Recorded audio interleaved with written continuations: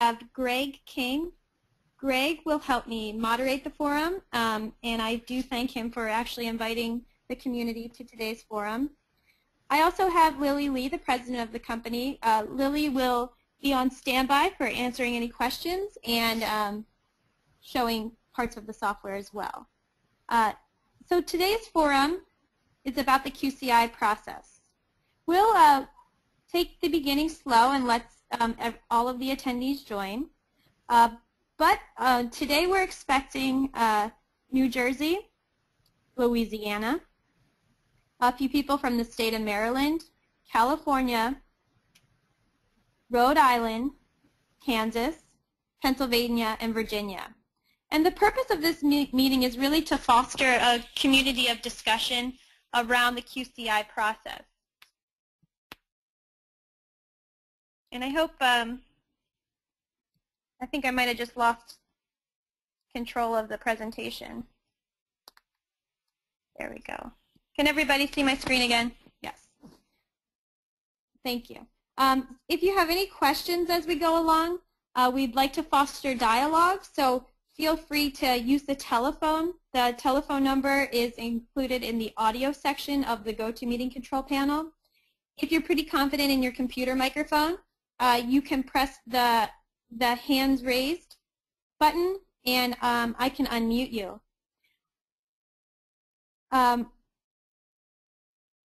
I'm going to leave everybody in a muted status right now, just so we minimize background noise. But we really would encourage you to talk.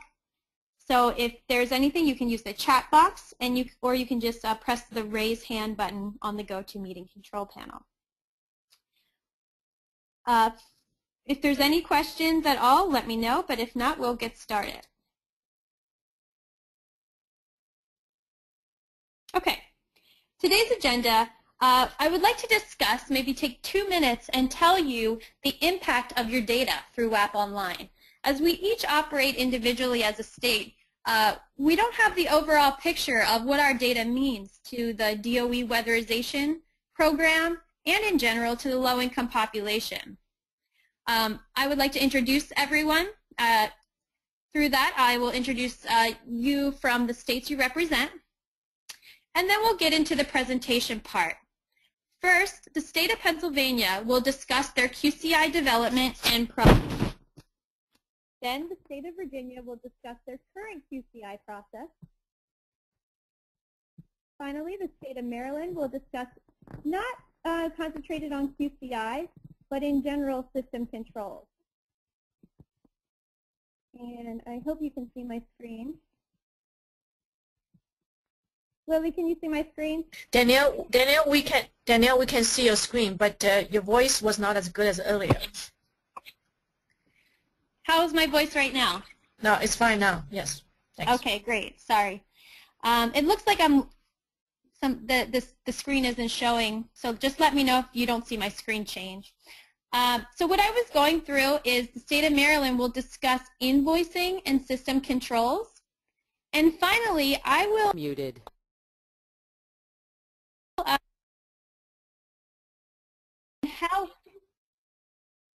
I will show you WAP Online and how we implement the QCI process within WAP Online to help you formulate a plan about your state-specific QCI process.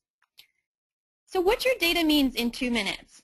As you probably know, we collect a lot of information about your energy savings measures, your health and safety measures, and your total production. So I'd like to give you a high overview of since the last 5 years of using WAP Online, what that data really means. We have a combination of large states and very small states, and collectively, you all have processed over $800 million in energy efficiency measures and health and safety measures. So what that translates to energy bills for the low-income population is just under $80 million saved on energy bills. So it comes out currently to $78 million. So we'll be happy through the next year. I'm sure that will reach the 80 million mark. What it translates to energy savings is, you can imagine 640 million kilowatt hours saved through your efforts. and this translates to 630,000 of CO2 abated. Okay, now that you have that high glimpse of what your data means, I would like to pass the presentation part over to Lynette Praster. Lynette, I am going to unmute you now. Lynette, you are now unmuted. Can we hear you, Lynette? Can you hear me now?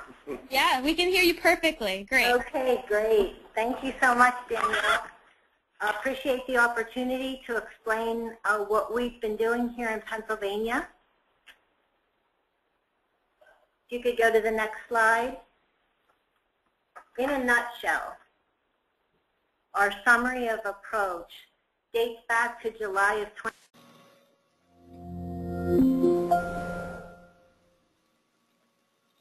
The Quality Work Plan and talked about the many certifications that were going to be required of our workers.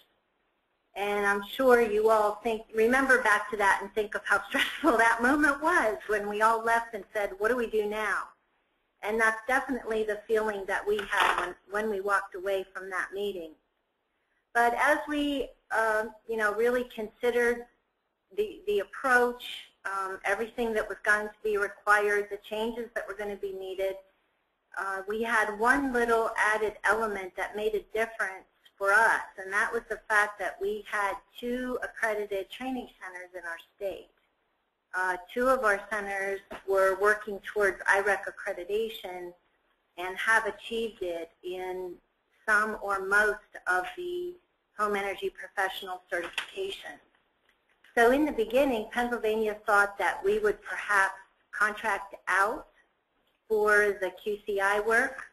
We thought that might be the better approach, do a third-party approach with contracting, keep it outside of the state monitors, keep it outside of the current network.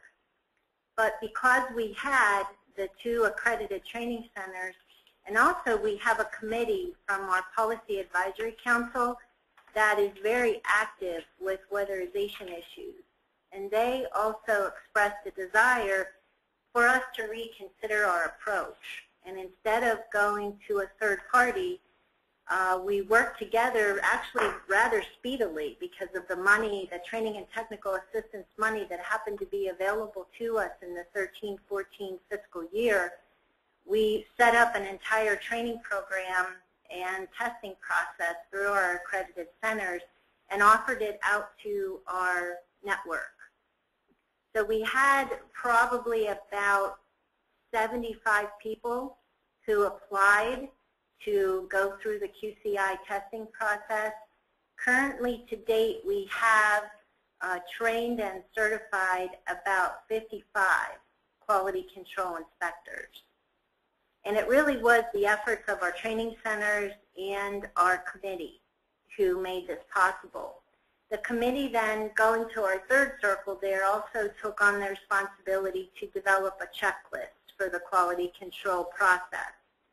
And you'll see the checklist in a few minutes, but the checklist actually, it started through a checklist that West Virginia already had out there regarding inspections, and our committee and our training centers worked on it to add in all of the quality control steps. So once we had that checklist at least put into the draft form that we all agreed on, we made it available to the field. We started making it available last October. That would have been October of 2014. So it took us a good year to put everything into place that we needed before we could actually have a checklist that we thought we could use and a process that we thought might work, and also some quality control and inspected certified individuals. So once the checklist went out in October, we actually asked for comments on the checklist itself.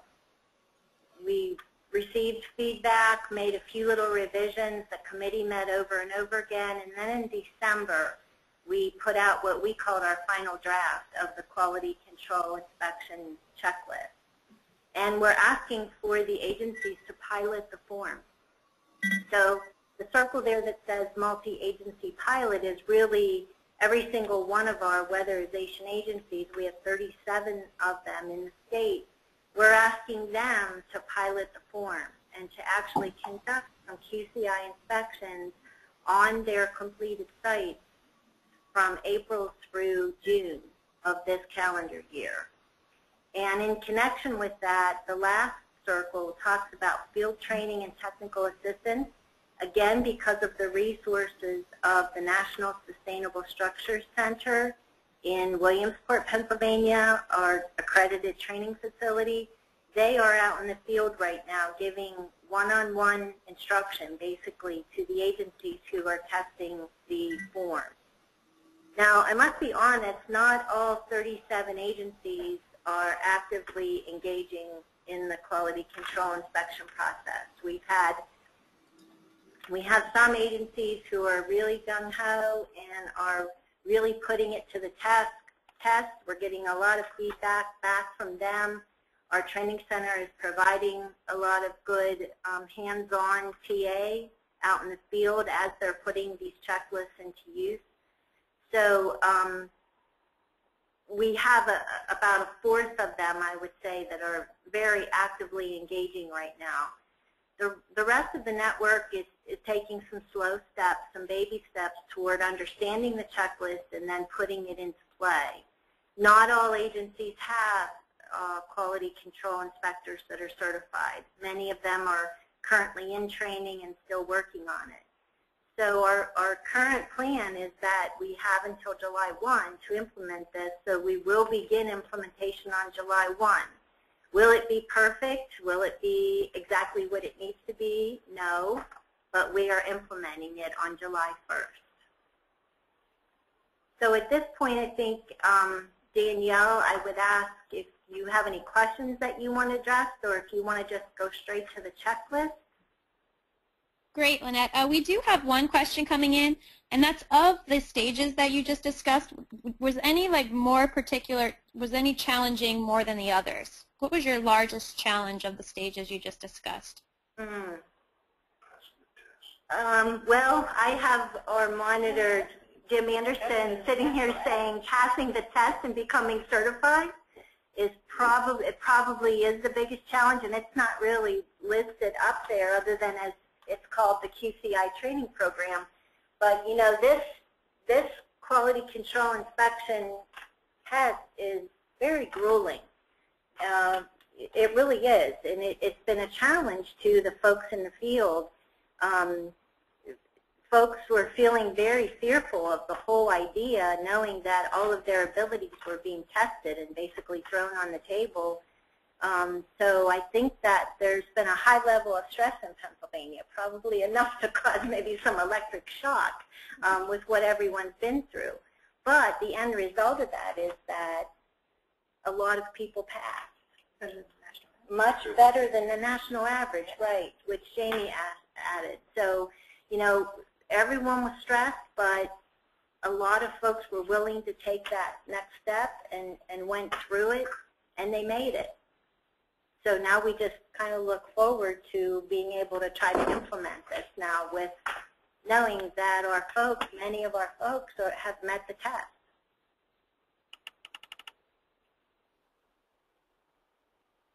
That's great. Are there any other questions? The state of Pennsylvania is quite far along in the QCI development plan. So if there's any question, any more questions from anyone, Lynette, do you want to continue, and then I'll just interrupt you if any more questions come in? Okay, sure.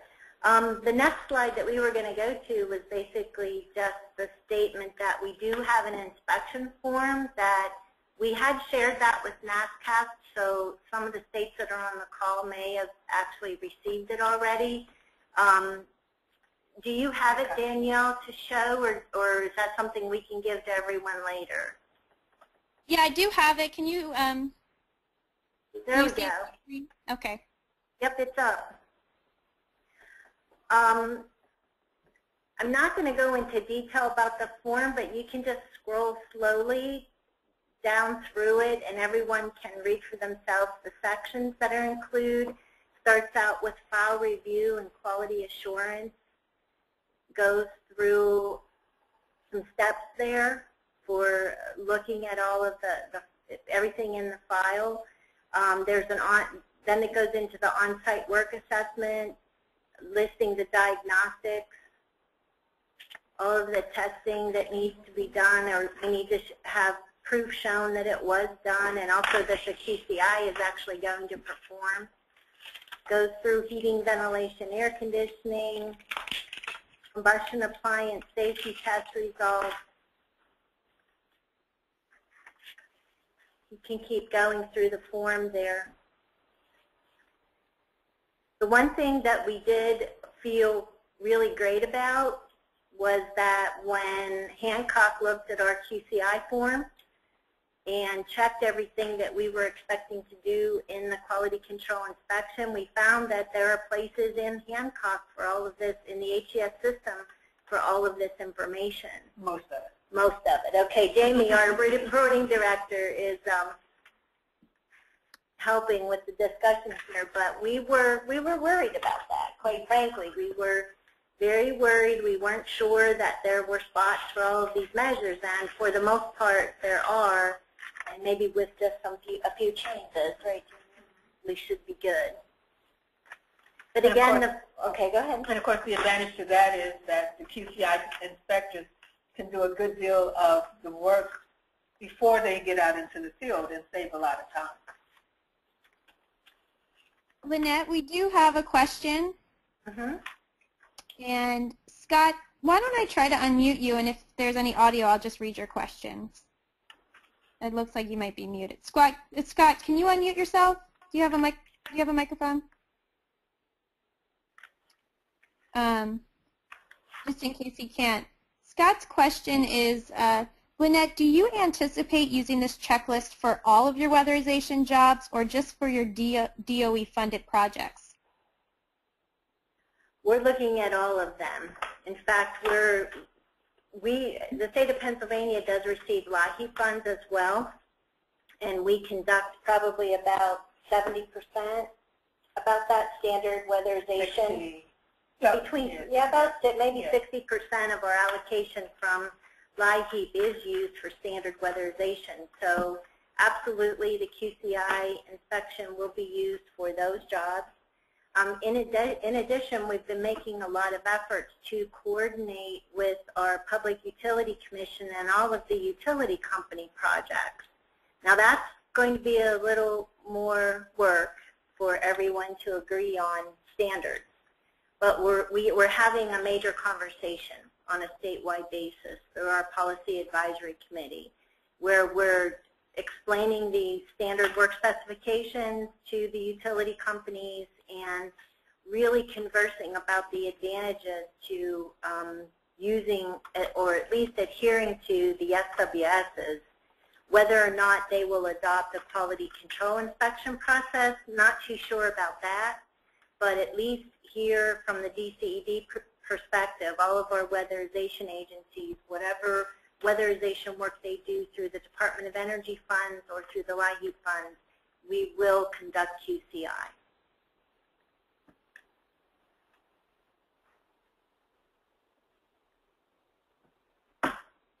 As you go through the form, again, it's self-explanatory. I think you can read through it.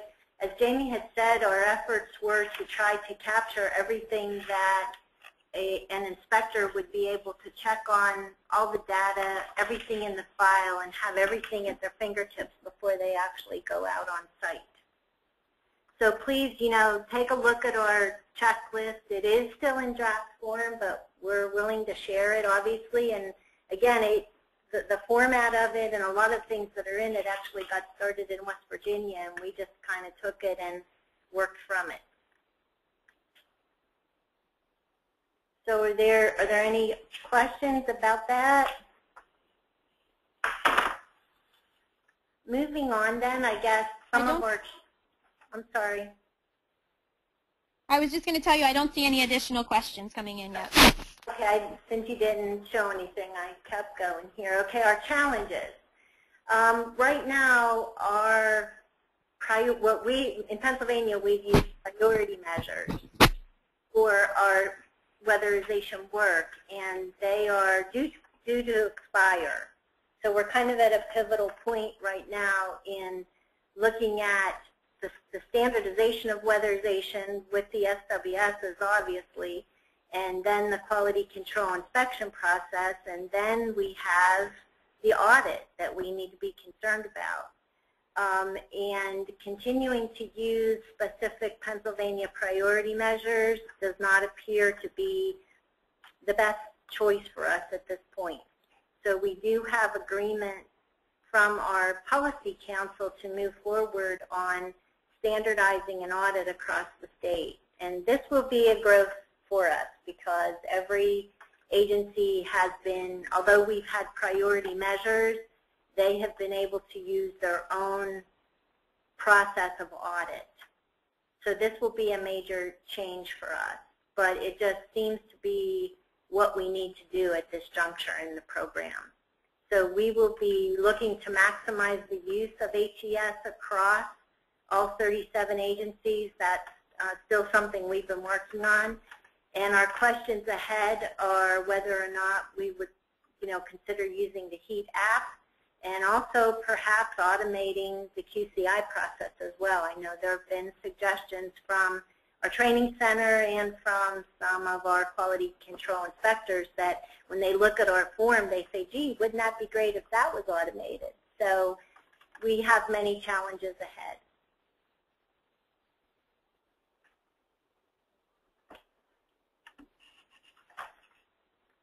Are there any other questions? Okay. Thank you so much, Lynette. And I will share your QCI form as an attachment after the webinar to all of the attendees. Okay, great. Thank you.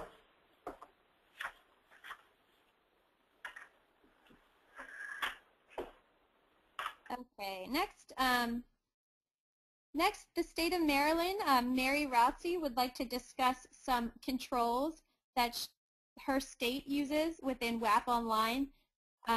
That their QCI process isn't finalized yet, but the system controls they're hoping will help implement a QCI, an easy transition to a QCI inspection.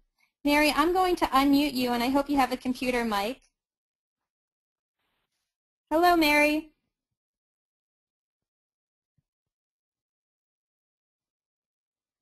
Mary, we cannot hear you. So we will go to Virginia, and we'll put Mary after Virginia. I'm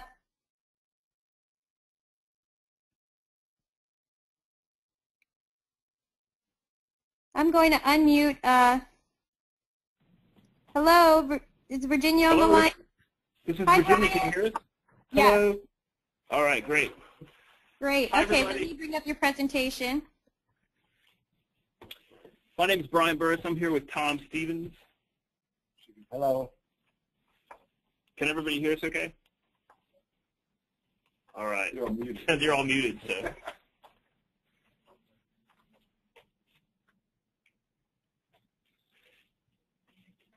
So Danielle, I'll just go ahead and say, well, I want to thank Pennsylvania for all that good info. We didn't really tailor this presentation for the entire process. It was more of sort of Hancock-specific stuff with our QCI. So I hope that's okay, and if we need to expand on how we got to the decision we arrived at, that's fine also. So it looks like for our network, as far as just a little update before we get into the presentation, we do have an IREC accredited training center in Virginia that's helped a lot to get us the amount of QCIs needed to move forward with this. So I would say right now, most agencies do have somebody that's QCI certified. In Virginia, we have, it's a pretty big state as far as some people are really close to an urban setting. Some people are in really rural areas. So we had a challenge deciding which method of QCI, I guess what's the word I'm looking for here, which way we're going to go with the QCI as far as the 5 or 10% from the quality work plan. So that's sort of where we are going with this presentation and some of the questions that we might have. Is that okay, Danielle? You still there? Can Yeah, that everybody... sounds great. Okay, okay, good. So No questions so far. All right. So starting with this, what you see on the screen here, we decided out of the three options that we're giving for the quality work plan, we decided to go with, you'll see at the bottom there, we went with the third option. So you could do, the first option is the auditor and QCI are separate, actual separate people. And with this option, the monitoring stays at 5%. The second option would be the auditor and QCI are actually the same person, or they can be the same person, but that would bump up the monitoring scrutiny to 10%. And the third one would be that the grantee develops their own plan, which is sort of the route that we decided to take. So this opens up a couple cans of worms as far as how we're going to monitor this or how we're going to keep track of the numbers. So that's where this sort of these questions start to arise. Danielle, you could go ahead and forward that slide.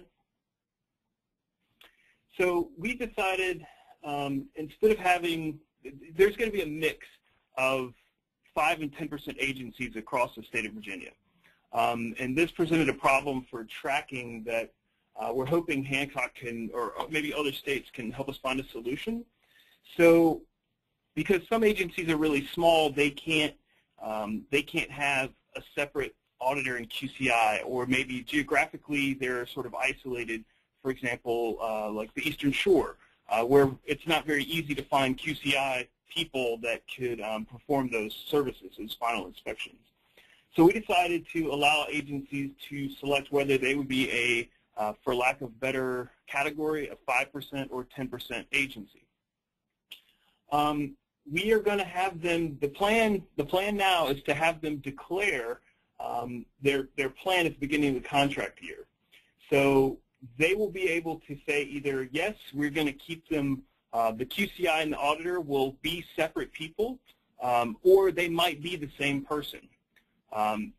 So we're going to allow them to move a little bit because of changes that might happen during the contract year.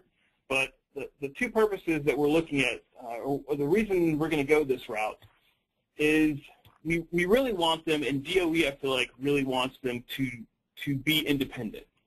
The whole intent of the QCI and Quality Work Plan was to have an independent set of eyes examining the jobs. All right. So with that in mind, we really would like to push everybody to use an independent QCI. But we realize that that's not possible in all cases. So the other reason that we're going to allow a little bit of movement is because we don't know what might happen within the agency, with staff changes. So we have to kind of account for staff loss. Do you have anything you want to add to that, Tom? Just that we have some agencies that just run like one crew and do maybe 2 counties, and then we have other agencies that might have, 8 crews and service, like 12, 15 counties. So we have to have something that's going to, be able to fit the little guy as well as the larger agencies that have plenty of manpower and maybe have 2 or 3 QCI, certified staff people. So it's just we have to do get a little creative and let them either be 5% state monitored or the 10% state monitored. And one caveat that we did internally decide on was that they're allowed to move if they declare to be a 5% agency, which means that they would keep their auditor and their QCI person separate. They're allowed to go from a 5% agency to a 10% agency mid-contract, but you wouldn't be able to go from a 10% agency to a 5% agency. So we're really hoping that that will help, some folks that were on the fence choose to just start off with the 5% from the beginning of the contract year. So, but we do understand that if you said, hey, we're going to keep them independent, we're going to be a 5% agency, then you might lose staff that would not enable you to continue down that independent, I guess, path. So we would allow you to move mid-contract to the 10% level. we don't have any questions on that, we can move to the next one. So some of the things that we've discussed internally here are things that we would like to see from Hancock, or questions actually just, how are we gonna track this? Part of the quality work plan outlines that we have to keep track of, how these jobs are being finalized. So the first one is a QCI checklist. So I have the notes here. This would mimic the actual QCI final inspection form that's still being refined. Sounds like Pennsylvania did a really good job, and I've checked out the form. It looks great. We have an internal one here. We actually have several. We have what's called a Virginia Technical Assistance Group.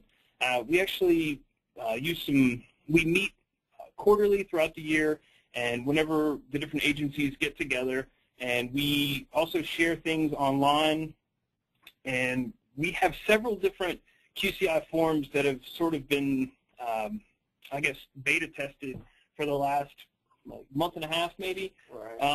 And we're trying to get feedback. We meet in about 2 weeks. Our technical assistance group will be meeting, and we're going to kind of get together and really try to finalize what our QCI final inspection looks like. So hopefully we'll take elements from each of the different inspection forms and put them together for the finalized super form. Let's see, just speaking about the QCI form a little bit more, I did put it out to DOE for review, and some of the feedback that I got was that we need to add some way to the SWS basically needs to be added to the inspection form. Now, we don't need the actual full SWS language because that would get pretty heady really fast. But we do need, from DOE, they said that if any way that we can incorporate some of the reference numbers from SWS might be a way to do that. Also, we're not really sure what the final process is for approval, or if there is a process for approval on the final inspection checklist. So if anybody on this call has some input into that, that would be excellent, or ways to incorporate the SWS language into the final inspection checklist. We're all ears on that. So I just wanted to kind of speak to that first, that we have several versions of those, and in the end, there might be several versions that get approved. And we give a standardized final inspection sheet that will work if your agency would like to use that, or if you're on the cutting edge and maybe you're using iPads, your crew's using some kind of digital app, maybe that gets approved and it's able to be used as well. So we're still kind of open, and we're still very much in kind of finalization of what that QCI form looks like. So I'll move on from there.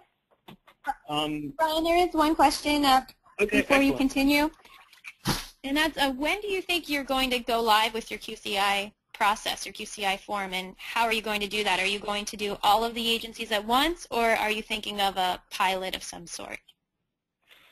We're actually just going to go live with it. Like I said, in 2 weeks we meet to kind of go over and hear our results from what the different agencies have been using from their own sheet. So we're trying to just kind of culminate like what's working, what's not working, what we need to improve on. And also, we have an inspection form that they've been using for years that's pretty complete. So they're used to the process. They're used to verifying it on a piece of paper form and inspecting the job and comparing it to the audit. So it's not such a huge leap. It's really just a different format and probably the reference to the SWS and maybe knowing the specifics of what each SWS requires. So it's, as far as the agencies are concerned, that they're kind of going through a similar process now with the final inspection checklist. But the QCI will be just a more complete version of that. But we are planning once once we meet for the technical assistance group, excuse me, we will kind of put together a final form and put it out to the network for the, I guess that would be the beta testing at that point. But we intend to go live with this July 1st. Yeah, July 1st, I mean, is what we're shooting for. Brian, we do have a question from Lynette in Pennsylvania. And Lynette, I'm going to unmute you to ask your question. You're unmuted now. Hi, Lynette. Hello. Thanks for all your good information as well. Actually, I neglected to tell everyone that I have a table full of people listening here. It's not just me. She didn't introduce them. Well, yes, I did not, and they're mad at me because I didn't introduce them. But I have our weatherization staff here. I have Jamie Reed, our reporting chief, and Jim Anderson, monitoring supervisor, Kathy Ruley, the compliance supervisor, and Ashley Seaburn, our weatherization administrative officer. And they've been answering questions with me and talking over everything they're hearing. But one question that came up from the table was whether or not you were using a standardized audit process. Obviously, we're very interested in that. And also, we had another question that Ashley didn't get to put in there, and that was in regards to your 5% and 10% decisions. If an agency chooses a 10% decision, do they also still have to QCI all of their jobs? Like if they don't have a quality control inspector, I'm assuming they still have to have inspected all of their jobs. And would you, as the state of Maryland, do them as well? Or Virginia, I'm sorry. I don't even know where I'm at. Okay, great question. So basically, every single job that's completed, every weatherization job completed in Virginia will be finalized by a certified quality control inspector. Whether they are the auditor or a QCI that's independent of the job prior to that, so they're coming in at the final phase and completing that as a QCI. So the 10% jobs, the 10% agencies, they're still, that final will be completed by QCI, but what makes the 10% category is that QCI was also the auditor of that job. So that's why they get bumped into the 10% additional scrutiny. Okay, that makes perfect sense. Thank you. And we are doing, we do a combination of the weatherization assistant, Meet Mia, and also the priority list. So we have, I would say roughly 3/4 of the network are completing the Meet Mia audits, and about the other 25% are still on the priority list. And we've actually had conversations to we're ready to move to 100% Meet Mia with the network, and I think that's coming probably in the next year or so. We're going to try to make a push for that. Okay, great. Thank you. You're welcome. Did that answer the question though about the 10% aspect of it? Absolutely. We were just a little confused, wondering how that was still going to work. But I see what you're saying. We're quite frankly, we're struggling with that as well. We have really one geographic area of our state that only has a few quality control inspectors certified. So many of those agencies are kind of struggling with how they're going to actually get that done, let alone whether or not they would be a 5% or a 10%, So I think we were comparing what you said with the way we were arranging it, but we completely understand what you mean. Thank you so much for the clarification. Yeah, no problem. It's just, and we're planning for, we actually had a meeting, or I had a meeting with our training center this morning, and we're making plans for them to be available to perform QCI inspections when agencies either have difficulties completing that, they lose staff, any number of reasons that they might not have an available QCI person on staff. So that's going to be our backup. And there's also the possibility of agencies sharing QCIs. So that's been brought up, but I don't think that our network, we get along really well, but sometimes I don't know that would be, I can't imagine that going over so well with every one of our agencies, with them sharing the quality control inspectors or inspecting each other's jobs. you know, I don't know how messy that might get, but yeah, we've talked about a number of different scenarios, like, you know, reciprocity, like if there was a neighboring, let's say up in our mountain region, we have a lot of small agencies, and we were talking about if, you know, if you only have one person in there, an auditor and a QCI, would you be willing to have them QCI your neighbors, and likewise the neighbor would QCI yours, and that may work. I don't know if it'll work for a whole year, you know, if on a volume basis, but it may be a fill gap. Yeah, we don't want agencies to be, you know, dead in the water, so to speak, if they were to lose a staff member. Right. Yeah, So we're that's trying a to real look at Plan B. I'm sorry. How many weatherization agencies do you have? We have 20. Thank you. Yeah, those points that you brought up are a real struggle, and we're kind of feeling those growing pains as well. You know, we thought that maybe there would be a more collaborative approach with the QCIs where there could be some sharing, you know, sharing of QCIs among agencies, bartering, so to speak, to figure out, you know, we've been encouraging them to think about what each agency does best. If one agency has a really good crew of auditors, that perhaps they should do the auditing for an area bigger than a county, you know, for another, and actually audit for another agency, and then maybe in swap for that, the other agency could do QCI. But when rubber started to hit the road, then folks got a little kind of frantic about how they would really work that.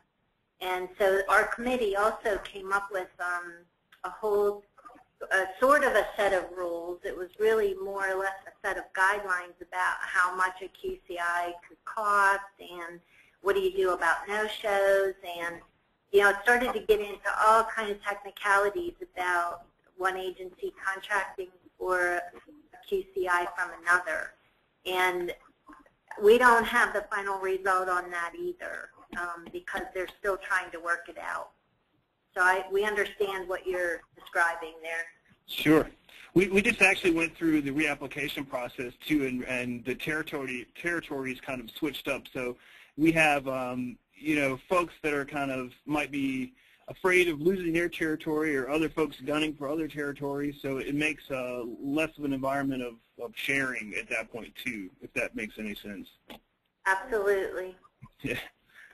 So if you have any other questions, or if we don't have any other questions, I'll keep going, or if anybody else has questions, we can chat about it.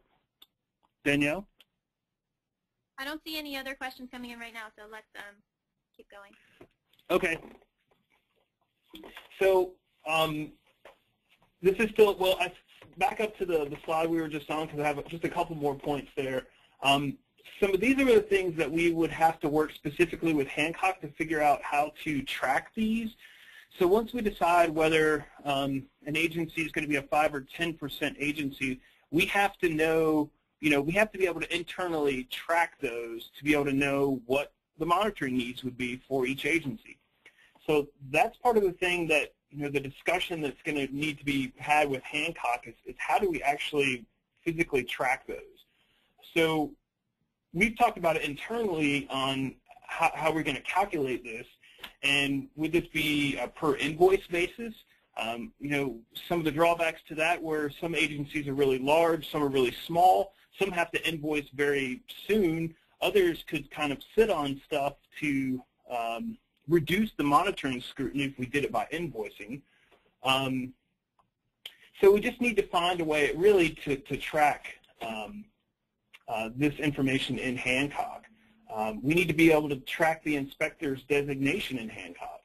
So we were talking about internally that maybe an additional weatherization role could be created for the tracking, and that's how we would know, hey, this agency used the same person, so that's going to bump them into that this monitoring.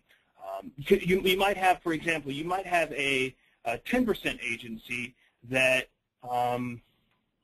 you know, uses a separate QCI person and a separate auditor, or you might have agencies that are sharing QCI people. So it's not really clear to us right at this moment how we will track that in Hancock, I guess. So I know it sounds really confusing because I guess we are confused about it at this point. Well, and one thing about the time period, we were thinking about, like running a report every invoice period, but then we got to thinking about that, and we thought, well, we don't want an agency managing an invoice, so they say, well, on this invoice, we'll only put jobs where we have a different QCI separate. So for this invoice period, they'd only have to, do 5% state monitoring. And then all the jobs, and this would happen with larger agencies only, they could kind of not have to bill immediately. And then, go through their invoicing with different QCI and different auditors, and then load up maybe the last couple invoices with the same auditor QCI, so that they could kind of manage the state monitoring aspect of it. So there's a lot of questions about the timing of when you would pull that report and where they would fall, whether they're a 5% or a 10%. Hopefully just that broad category of if you're a 5 or 10% agency would dictate that. But we do have agencies that have tried to break it down even further to say, like, well, if I am a 10% agency, can I be a 10% part of the time and 5% part of the other time? And our answer to that, and most of the guidance suggests that that's not the intent, so you would be a 5% or a 10% agency for the duration of the contract period. But this slide was basically saying, like, hey, we do need to work with Hancock to find a way to creatively track this information and to be able to look at it. Brian and Tom, do you use our state monitoring module now to enforce a percentage of inspections? I do not. No.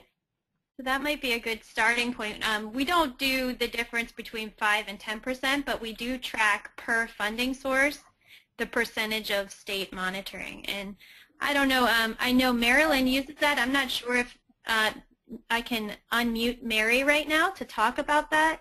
She could probably help you. Let me try. Mary, are you on a telephone where we can hear you right now? I think she emailed me. She's having some audio difficulty. She actually said she's going to change her computer. So.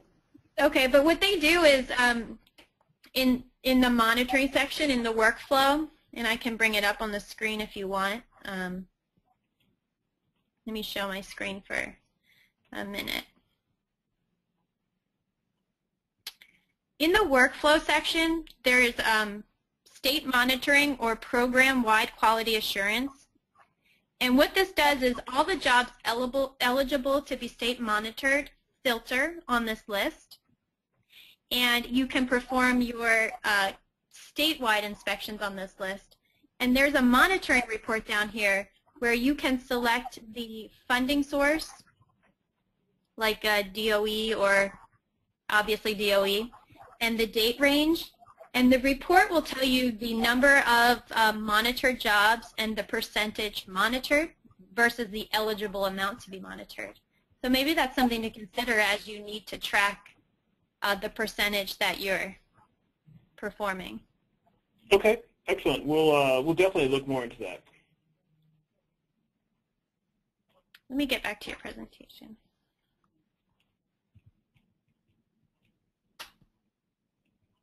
Okay. And you can go ahead and advance that slide.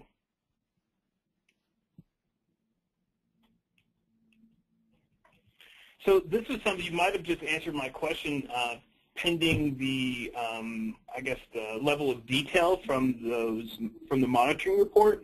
But one thing, since, and I've only been in this role a little over a year, so I don't feel like I'm exactly a Hancock expert at this point, but I do find that when I'm trying to determine which jobs to monitor, I've kind of figured out, I have my own process, but I definitely think it could be better.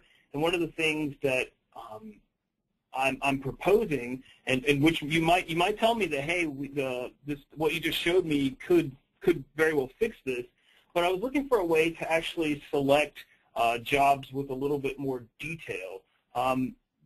When you only have maybe 2 or 3 jobs for an agency that I have to look at, I want to make sure that I get a really good sample of what they're doing. So in order to do that, you can advance or just hit the spacebar once for the rest of the slide there. Danielle?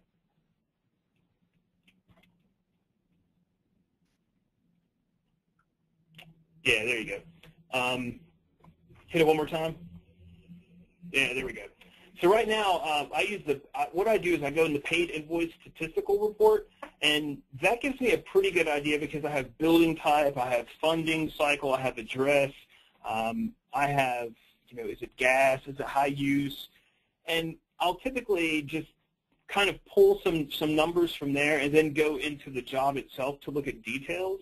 But if there was like another way to look at, stuff like location, auditor, QCI, cost, funding, blower door, pre and post, building type, foundation, heating system, fuel source, if it was replaced or not.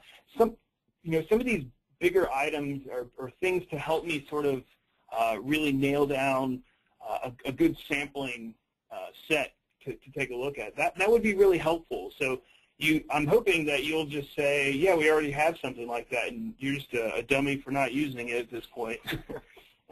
But I was hoping that's kind of on my wish list, and it would make my job a lot easier because it just feels a little clunky now when I'm going into select jobs to monitor.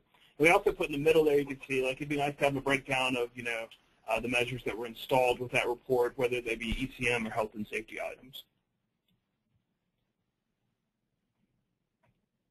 That's great feedback. I think all of the data points you listed here we do collect, so maybe we need to work with you and everybody else on a way to present that to you from a high level. That gives you the option to drill down also.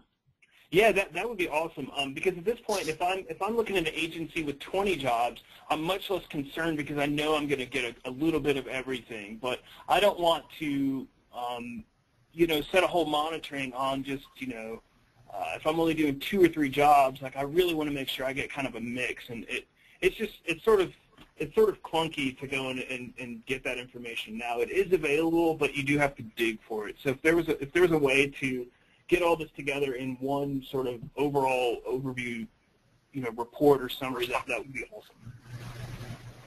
Yeah, I think if we show you the more of the state monitoring module and how you can use that. Mm-hmm. And also, as part of this, if you were interested in turning on any of the controls, we have like a spending controls or measure level control, for example. I tell you what, I'll go through the monitoring flow in a little bit more detail, and then maybe we can tailor the feedback or the report based on what we go through there. So that's really helpful knowledge today. And like I said, it's probably not the best way to do it using the paid invoice statistical report, but it is what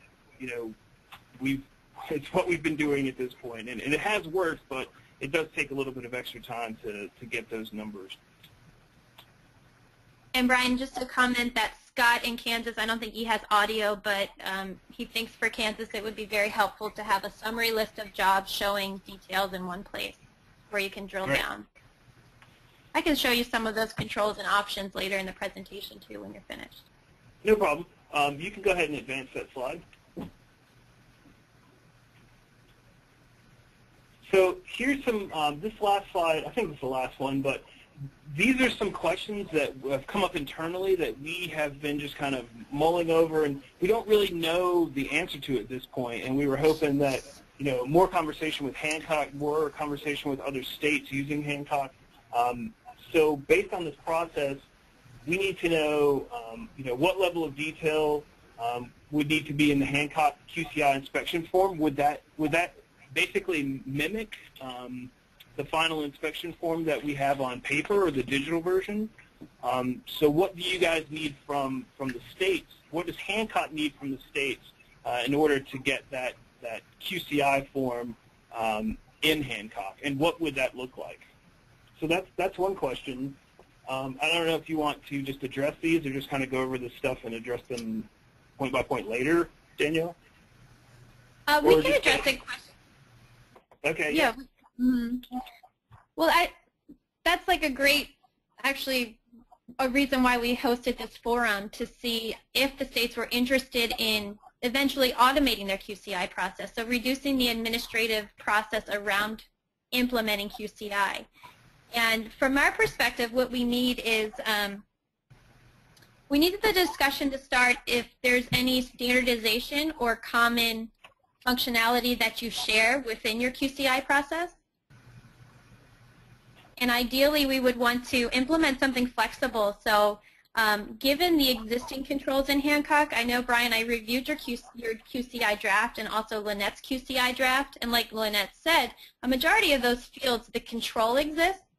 So it's actually taking a lot of the legwork out for us for implementing it. We would just read those controls and implement a final QCI checklist, probably at the inspection stage of the workflow.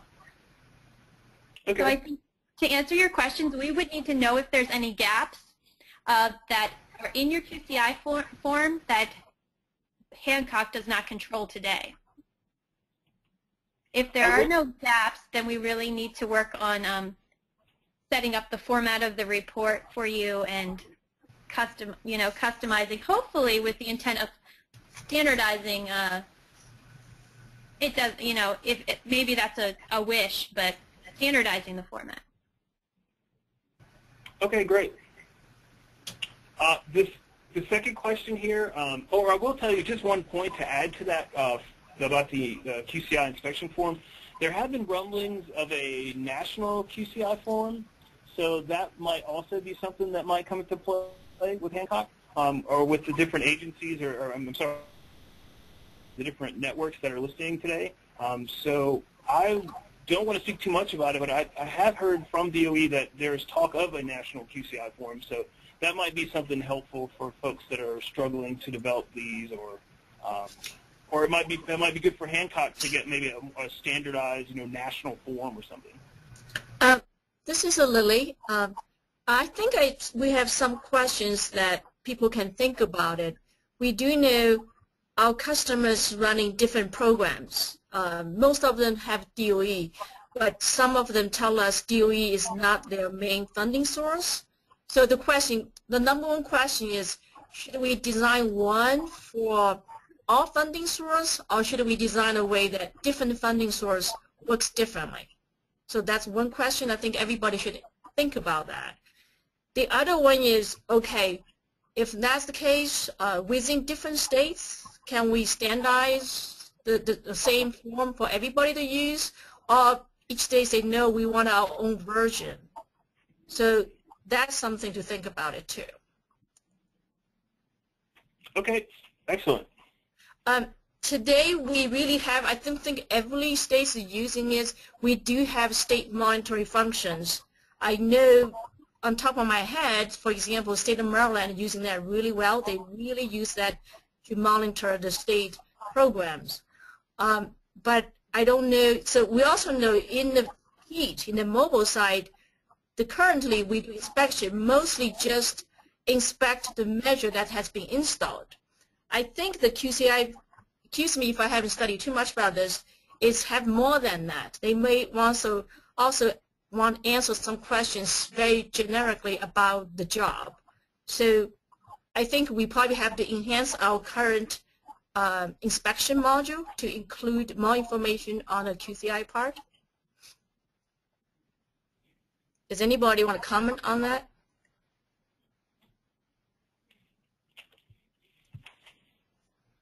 Well, they just might need other aspects of the job or other activities like, client education or crew interaction. Yeah, crew interaction, those types of other activities that are not just strictly a measure. Good point. Yes, great point. We should have these standardized non-measure, direct install measure type of information more about customer satisfactions, you know, the quality and how interactions, those questions should be in there. I just saw a hand raised. It might be Scott. I don't know if this is outdated or not.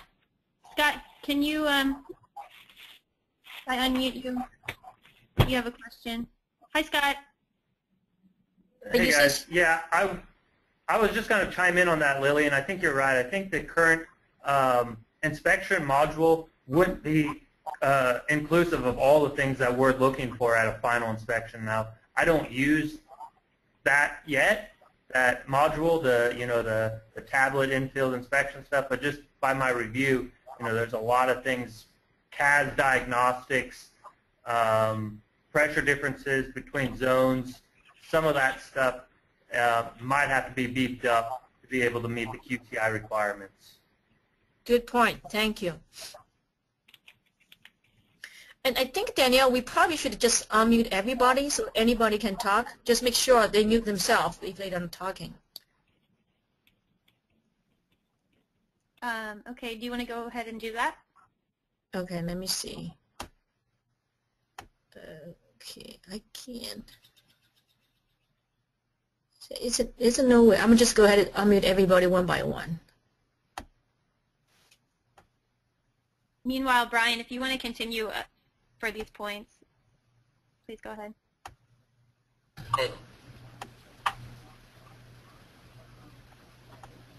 Relevant to the point, I think there is a way to track. I think there is going to be a way to track the 5 and 10%. That's not going to be an issue. And I think, let's see, one big question that we did have was the job designation role. So if we actually go in and have a new role designated as for a QCI person, is there a way to track that? For example, if a person is an auditor and a QCI but maybe performs different functions with multiple sub-grantees. So, you know, I guess there would have to be each agency that used that person, they would have to be able to select that role under each agency. Did I say that right? Each agency, so if John Smith works for agency X and agency Y, I guess John Smith would need it to be listed under that designation for both agencies so that it's tracked properly. I guess our point is we start thinking about all the tracking scenarios. It gets a little confusing, and I guess we just want to work closely with Hancock to make sure that that process is smooth for the way that we decide to go after this, the 5 and 10% agencies. That's about it. Great. It looks like Lily has unmuted everyone, so if you want to mute yourself when you talk, it's the green button on the GoToMeeting control panel. Mute and unmute yourself.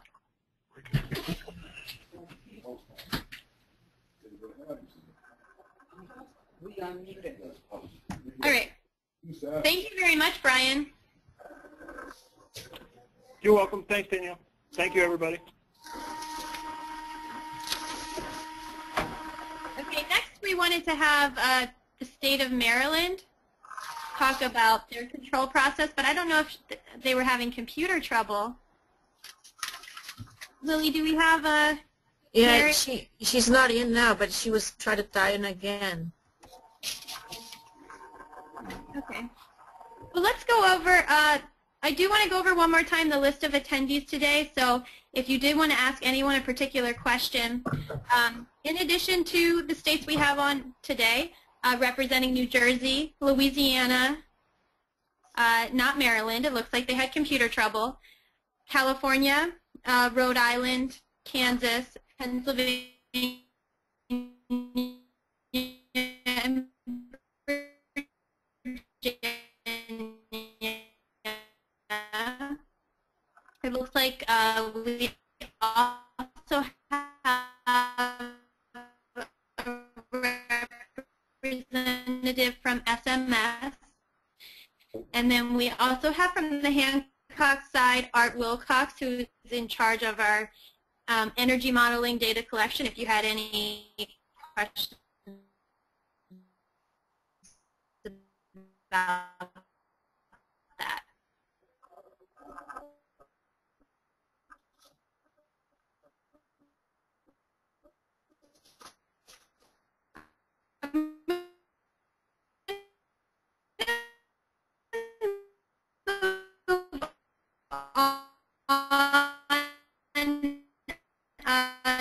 The next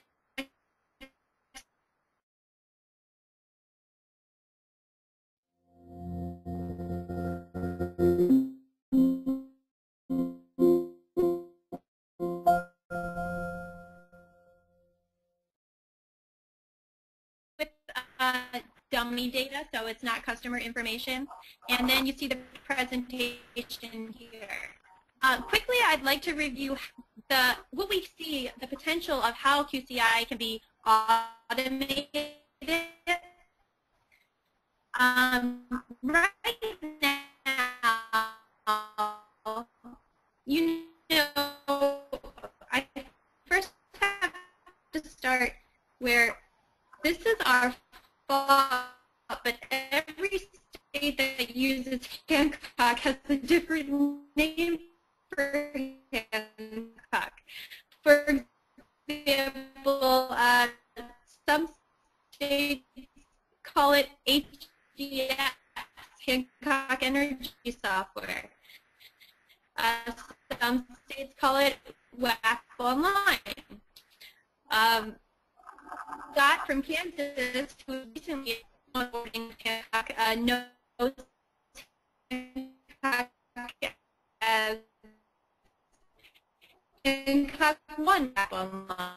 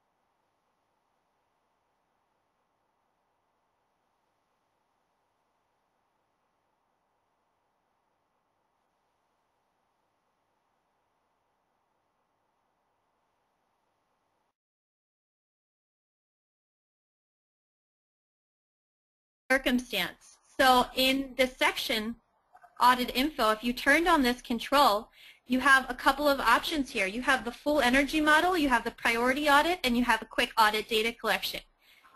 If a job is selected as full energy model, that's what turns on the controls for the required fields. Lily, please monitor the questions as I go along and just interrupt me. Sure. So anything with existing conditions that's already collected, think about adding those to your QCI form. Second, I would like to touch upon is the health and safety measures. Some example of possible QCI from questions from the drafts I've seen are health and safety measures such as existing knob and tube wiring or dryer vent installations. And these health and safety are currently tracked in WAP Online. And where they're tracked is in two places. The first place is the audit information screen. You have these checkboxes here. Talk to us if you need to change checkboxes or if you need to add checkboxes. But really this is focused on tracking health and safety requirements. The other one, the dryer vent install. For example, you know you customize, you build, or you configure your health and safety measures. Let's say you configure a measure called dryer vent. All of the health and safety measures in WAP Online usually reside in the other measure screen. So for this example, if you wanted to track dryer vent, you could add a health and safety vent option here, and then you can select it from this screen. And that's how you would implement, as we work with each state, when we print out the final QC form, we could do checks. We could check for certain required information in existing. Let's move through this quickly here. My next slide. Energy savings measure. The same is true for energy savings measures. I won't bring this up in the system, but possible QCI questions we've seen at Hancock are whether the heating system has been replaced or whether a repair or clean and tune has happened. In the existing heating and cooling dashboard, we currently collect these fields, as well as any base load questions like lighting, CFL or LED, or anything about the hot water tank. Most of you are using the up-to-date version that has the enhanced hot water tank screen. Let me show you that really quickly. Within each job, there's a hot water section, and here we started to collect the model information, the size information, so everything in more detail about the hot water heater system.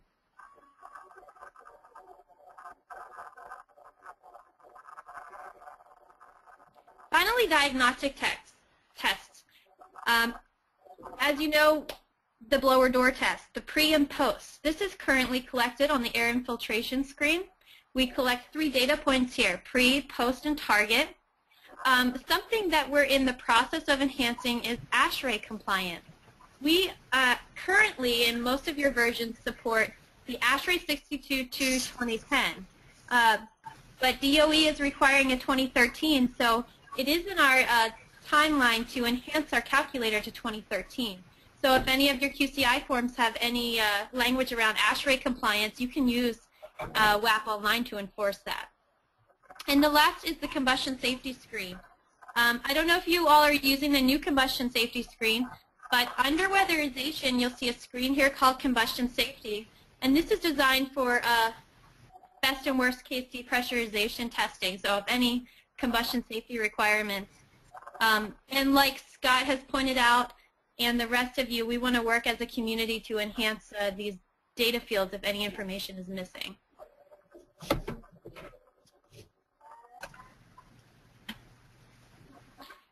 Somebody pointed out, and I think this was Tom Stevens in Virginia, the need in the QCI process to track beyond an audit, but to track perhaps customer education.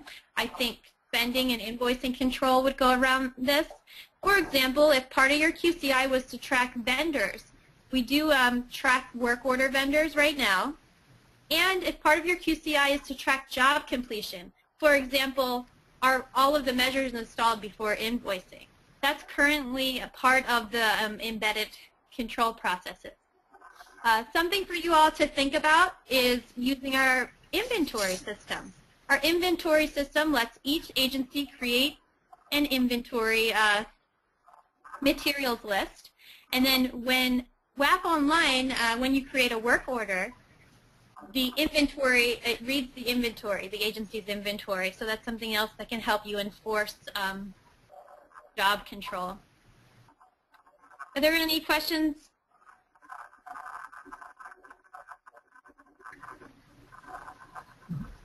And I wanted to point out lastly, as part of this, is if you do decide to go to a checklist format for things other than the energy audit, such as in Lynette's draft, as I'll distribute after this meeting, she has a lot of customer consent forms, release forms. We do track that in, as you all are using right now, we do track that in WAP Online. And when I bring that up here and I go to documents, we have 2 spots. We track energy audit documents here in the weatherization section under documents. So you can see this state already has a lot of these forms embedded. We do have the feature to turn on and off to require these forms to be completed or uploaded. So if you wanted to actually require an electronic sort of file could require that these forms are uploaded, and the job cannot be invoiced before these forms are uploaded. The other part of the forms, as you're all aware of, is the eligibility documentation in the client intake section. So this state requires that the proof of ownership be completed.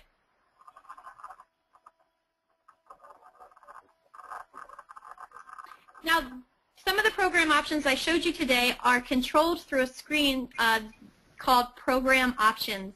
Is everybody aware of this screen? Does anybody use it? Anybody unmute it? Wanna? They are unmuted, so. Brian, I don't know if you and Tom are aware of the Program Options screen. Pennsylvania does use it. Great.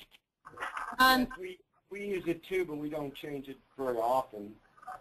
Great, and that's the way to use that screen, is to not change it very often. And I was going to say, if you do want to change anything in this screen, please talk to your TAM first, because changing the options midstream could have effects on existing jobs.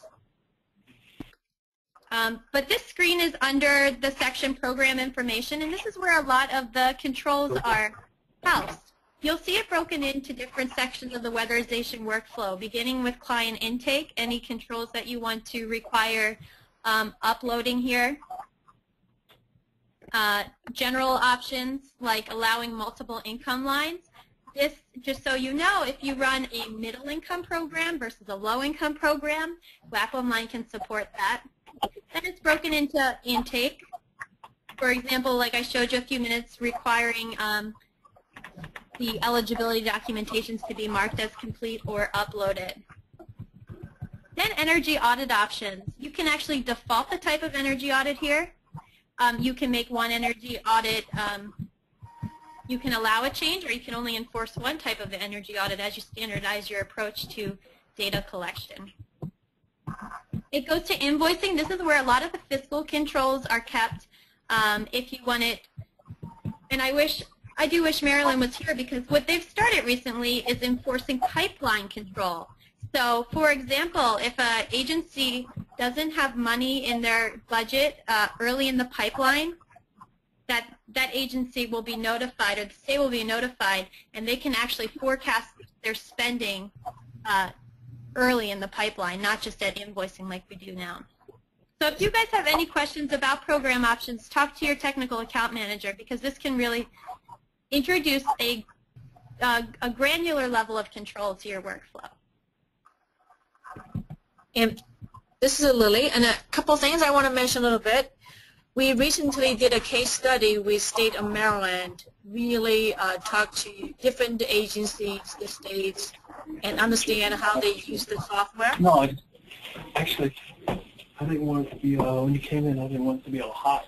You know, in Virginia, if you can mute yourself when you're not speak to everybody, please. Thanks.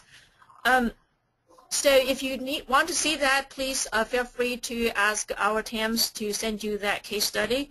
And they did indicate to us by using the heat, really automate everything, their productivity get doubled.